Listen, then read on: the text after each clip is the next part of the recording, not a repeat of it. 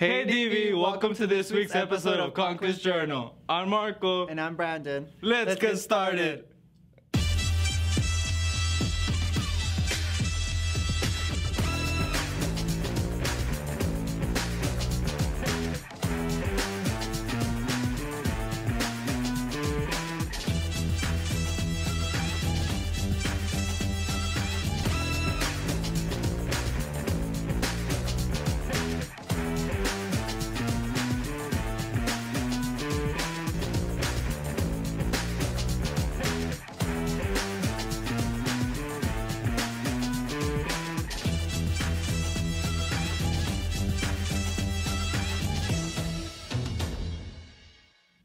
This month is Fire Prevention Month. So we checked on our Fire Tech Academy for some helpful information. Each year, fire safety has been a top priority for a school campus. Always been pretty good here at Del Valle High School. The one thing I like to mention about fire safety in general, it's an attitude, it's a behavior, it's how we perceive what fire is and how we're going to react if it should ever occur. So it's an ongoing process in which everybody should be responsible for trying to have those behaviors in place so they're always safe. Fire safety in Del Valle High School has improved within the years. It's improved the school by keeping the school safe. There's more fire safety regulations which we're supposed to follow. When fire strikes, you never know when it's going to happen. And the issue with fire safety is most of us are never prepared for fire safety, whether it being in the workplace or in our homes. Some of us don't have smoke detectors, some of us don't have fire extinguishers, or we disregard fire alarms in general. So it's very important that we practice very well on what we're doing when it comes to fire safety. To learn more about fire prevention, go to your local fire department or visit www.nationalfireprotectionassociation.org. Reporting for Conquest Journal, Ashley Martinez. Seniors, college is closer than you think. So here is some advice from our teachers.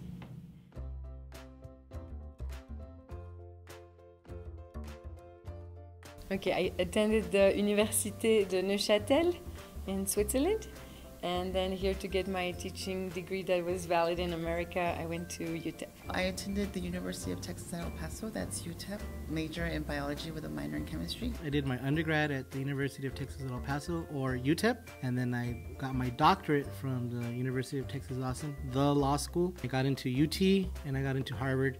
But UT decided to pay everything, so that's where I chose to go. I attended the University of Texas at El Paso. I got a master's in education. I went to UTEP, and my major is American and British Literature, and my minor is Professional Writing and Rhetoric. The colleges I attended one was Durham College, and then I attended UTEP, where I learned fine arts, majored in sculpture and printmaking. It's easy if you start early.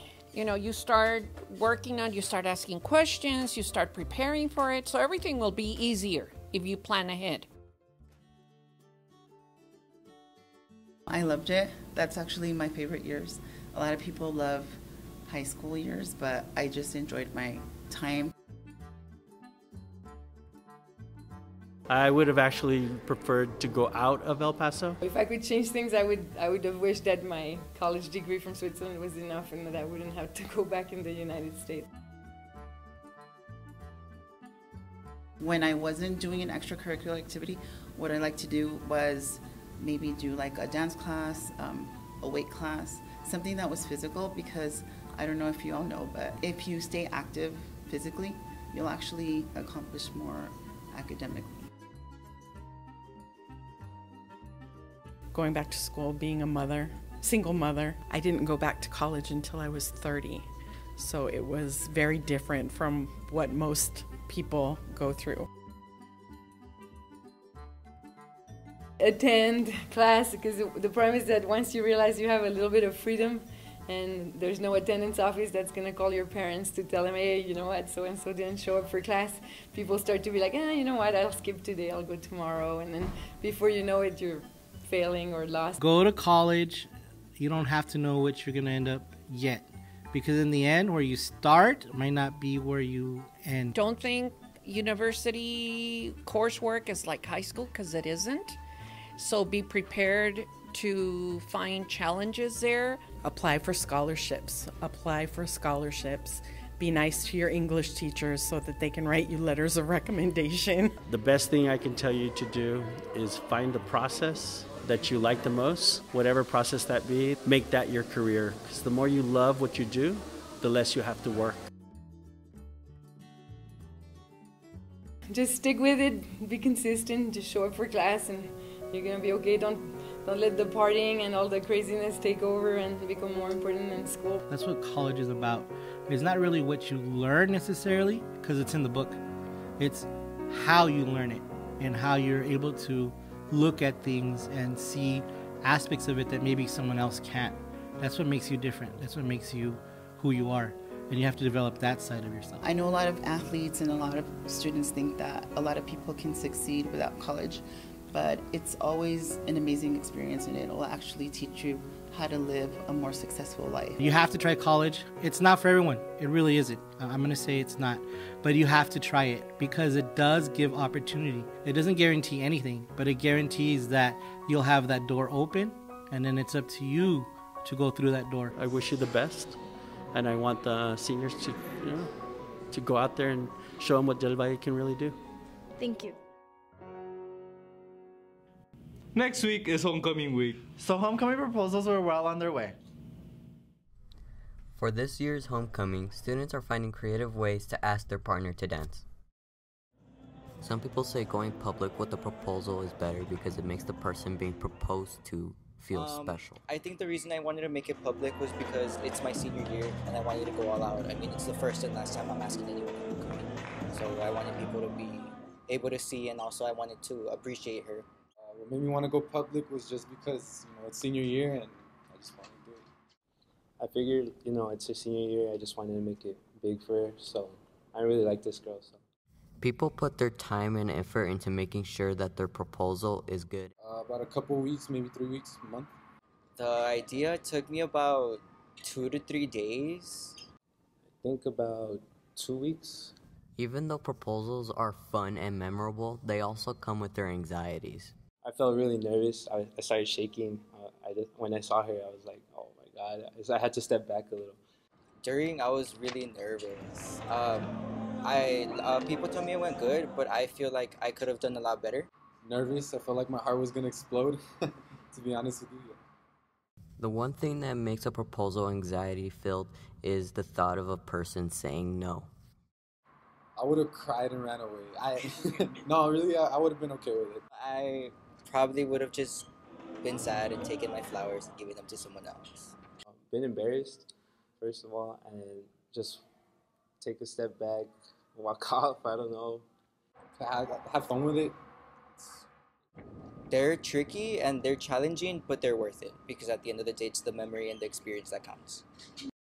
The reaction of those being proposed were shocked and surprised. Some people told me that he was probably going to ask me to homecoming, but then I felt amazed and I was happy with the fact that I'm going to homecoming with Sebastian.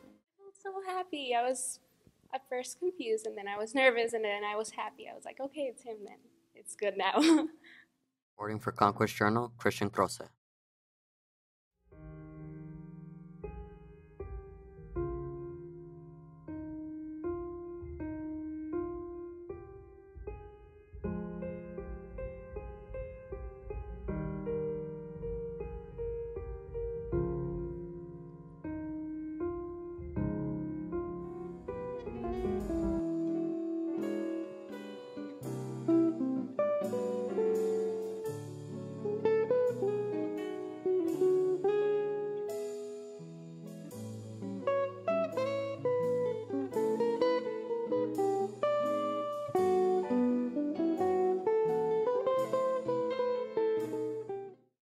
Hi, I'm Elias Flores, and I'm the Public Information Officer for TV Fire Tech, and this is my team. I'm Tony. I'm Amber. And I'm Kiana.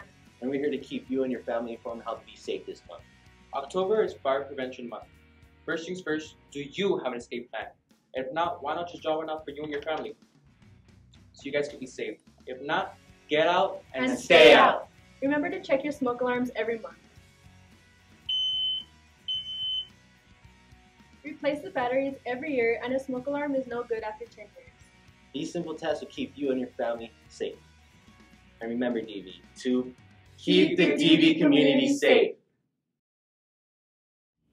There are many clubs in Dubai, but one can help you pursue a career in writing. With many organizations competing for a chance to show off what they're capable of, Silver Ink prides itself on the goal of recognition. The sponsors and officers have been working hard for the past 3 years to make their club stand out.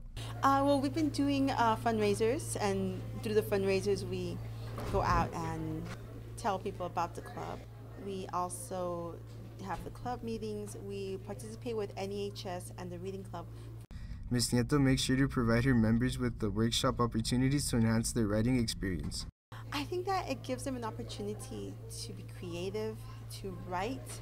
I know there's a lot of people in the school who love to write and read, but it's not the cool thing to do.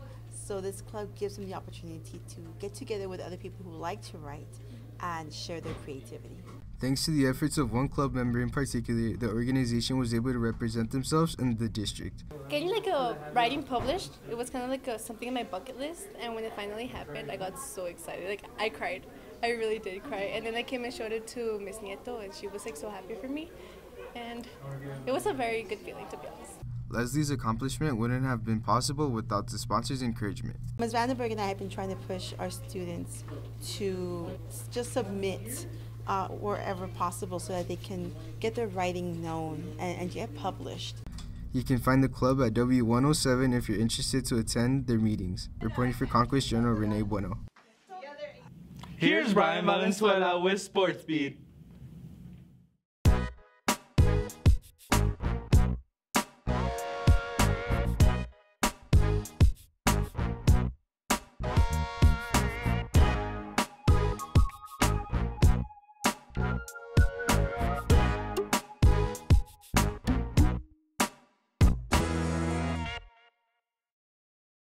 This week on Sports Beat, cross country, tennis, volleyball, and football, all giving it their all. Let's take a look at cross country. On September 29th, Del Valle plays 13th place at Chamizal Park. Now for tennis. On September 25th, the Valle tennis team went up against Horizon High School, defeating the Scorpions without breaking a sweat. Next up, volleyball. On September 27th, they went up against Hanks High School, losing 3-0, but that's okay. Catch them on October 13th against Eastlake High School.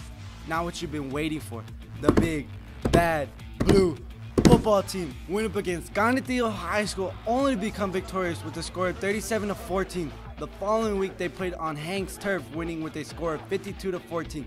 Tune in next time on October 12th when they go up against Eldorado High School on Conquest Stadium at 7 p.m. Reporting from Sports Beat, Brian Valenzuela.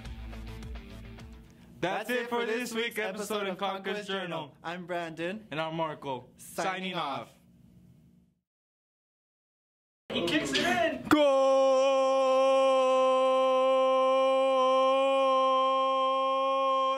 del Chicharito.